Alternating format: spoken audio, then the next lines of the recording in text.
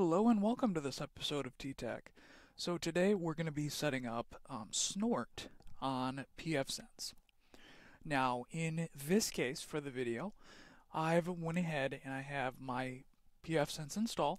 It was a community edition and then I just moved it to a pfSense Plus instance from the documented procedure, but it doesn't matter, at least as of right now. Let's see, what it's March 23rd of 2022. At least as of today's date, the procedure is identical for pfSense Community Edition and pfSense Plus. Same thing if you have an appliance or just a virtual machine, whatever you may have. But anyway, from our dashboard, we're going to go to System. We're going to go to Package Manager, and then under the Available Packages tab, let's search for Snort. And then there we go. We want to install this package here and confirm this. And then that will go ahead and install the Snort package for us and get everything set up. Alright, and that's what you want to see. You do want to make sure it's successfully completed. And now from here, if you want to be quicker about it, you can go right to the Services tab and to the Snort Service. So let's go into there. So what Snort does is it captures packets, and what that means is when packets are coming through the interfaces of your pfSense firewall, what capturing them means is that you're essentially making a copy of them and you're putting that copy in the RAM of your system, and then Snort as a program is analyzing those packets for anything that may be malicious or out of the ordinary for a particular protocol in the confines of that protocol's rules. In addition, though, it can actually be extended to be whatever kinds of things you can think about that you may want to detect. So you can customize this much more than what we're going to get into, especially if you have the Snort rules. But anyway, in order to capture the packets, we have to first, under the Snort Interfaces tab, we need to hit Add. And to begin with, I am going to capture packets on LAN, the LAN interface. And sometimes you have to change that. I don't know if everyone experiences that, but every time I've done this, I've had to change the name of that. Now, for alert settings, we don't usually have to care about any of that. There are some times where you may want to, but we are fine leaving that as it is. Block offenders. This can be good or bad. Now, in some environments, you definitely want to stop traffic from specific IPs that have been found to be violating rules or things of that nature. You may not want them flowing through your network anymore, but 9 times out of 10, at least for right now, we're not going to block offenders, but if you do want to do that, you just can check this box, and then you can have some options there. It's super easy. Detection performance, you don't have to touch anything there, and your home net you can leave default, and external net you can leave default unless you know you want to change those for some reason. But with that, that's the main thing you need to do to enable it on an interface. Choose the interface, make sure it's the right one, and hit save. So now if we go back to Snort Interfaces, we can see we have one interface here and it's LAN, and because we did not enable blocking, blocking mode is disabled. Now, to actually edit this a little bit further, we can go here, and we haven't downloaded rules yet, but we will get there. This will show a little bit once we're here, but under each interface you're going to see this here, and essentially once we download the rules you're going to see more information there. But I wanted to point out the preprocessors because some of these, what a preprocessor does in Snort is it understands how a protocol is supposed to operate, like SSH or HTTP or SMTP. And when something doesn't operate correctly in the protocol or something looks suspicious, it can actually inform you about that as an alert. But the reason I haven't downloaded the rules yet is I wanted to show you these are built in. You don't actually have to have a rule set external for them. But some of these are all built into Snort. Same thing like with the port scan detection. These are all built-in rules. But 99% of the time you are going to want an external rule set, not just these preprocessors. But these are very helpful for detecting things that maybe are not in a rule set currently. That's one of the most important things about preprocessors. So now we're going to go ahead and download a rule set, and we'll talk about how to get that set up. Alright, so under Global Settings, here is these different external rule sets you can choose. Now, a rule set is nothing but a text file that has rules in it, and Snort loads them up and can use them to help it process packets. Now, you have the subscriber rules, you have free and open source rules there, emerging threat rules, source fire, open app ID detectors, some tracking rules for botnets, and of course the rule update settings. So real quick, usually I pick 12 hours. Honestly, you can pick whatever you want within what we have to select from. Now, if you don't want to register on snort.org and get a code for that, you can actually just check this box, and then you can just save and download the rules like that. But I do want to show you how to put the code in and download those rules. So 1 second while I grab the code. Okay, now we're gonna, under the Snort subscriber rules, we're gonna check this box, and under Snort Linkmaster code, we're gonna go ahead and paste the code. And after that, I'm gonna scroll down. And another thing, remember about blocked hosts? If you do want to remove those, you can check how often you want to flush that rule set. Alright, that's blocking them. So do keep that in mind. But we do want to put the code in if you want to register on snort.org and hit save. After you've hit save, we want to go to updates over here. And then what you want to do is update rules under update your rule set. And then we're going to go ahead and let this run. Depending upon how many rule sets you selected for download, this can take quite a bit of time, and it depends on things like your hardware and your internet connection, of course. Alright, so now that those are downloaded, this is what you want to see. Preferably the current date, depending on when you've updated them, but you want to see result success. And now that that one rule set is downloaded, we're going to go to Snort Interfaces, and under Edit, let's go to, let's see here, LAN categories rather.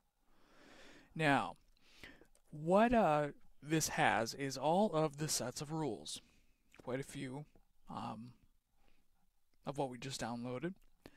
Now, what you can do is you can select, like, let's see, if we just want to look for backdoors, we could just select Snort backdoors. And if we want to look for things, if we're running an email server in the network and we want to look for IMAP problems or exploits, you could just select that if you wanted. But the takeaway is, the more rules you select at one time, and especially if you select those same rules on another interface in addition to, like our LAN interface, because you can capture on multiple interfaces at one time, the more of those you do, you will also have to keep the rule sets in RAM in addition to the packets you're capturing. So, the more, in general, interfaces you want to monitor and rules, the number of rules you want to have active at one time, that's going to be dependent on how much hardware resources you have. But the easiest way to get started with all of this is use a policy. So we're going to check use Ips Policy, and you can choose from connectivity, balanced, security, and max detect. I recommend connectivity. as it says there, it is the best for detecting the threats of the day, but you're minimizing false positives. So when you're tuning things, it will save you some time there as well. In addition to resources, because what that actually means is it's selecting rather a subset of the rules. So if you put it on max detect, it's going to load up all rules that are available, essentially. But you may run out of RAM in that case, and then you're not going to be able to use this very well. At that point, it's just going to kill the process. But we're going to save this. And I never remember if the one on the top does the same thing as the one on the bottom. I think it does, but just to be sure. So now we've saved it. And we're going to go back over here to LAN settings. Snort Interfaces. And we're going to go ahead and start Snort on this interface. And we're going to let that load up. And now Snort is running on this interface. And if we go to diagnostics, command prompt, you can tell if you just do psaux and then grep for Snort. And then you'll be able to see in the output that Snort is running. And if we look, it's running on the LAN interface and everything like that. So that is the main rules for that. And now that is running. But what happens now if we may want to do other things? Like, what if we want to have another interface with another rule set on there? Well, we're going to go into that next. Alright, so now in regards, though, to the amount of RAM we have available and things like that, if you are having trouble, you can go to the interfaces and go to whatever the interface name is, rules. And then if you go down all the way to the bottom, you can actually see you have total rules. And in this case, with the combination of subscriber rules that I downloaded and the connectivity policy selecting groups of rules from there, we have 97 rules and they are enabled. Alright, so you can see, though, you can also disable them and you can define other rules as well. But that's a good way to know if some of it that you may be having trouble with is because of the amount of rules you have. So what if we want to have another interface where we want to not use a certain rule set on it particularly, but maybe we just want to use something like detecting port scans, or maybe just our open app ID rules or something like that. So let's handle the case where we want to do port scans. Port scan detection. Let's go in there again, add interface. We're going to add WAN this time, and we're going to save it. And then under preprocessors, we're going to go ahead and under port scan detection here, we're going to check this box here for port scans. And then save.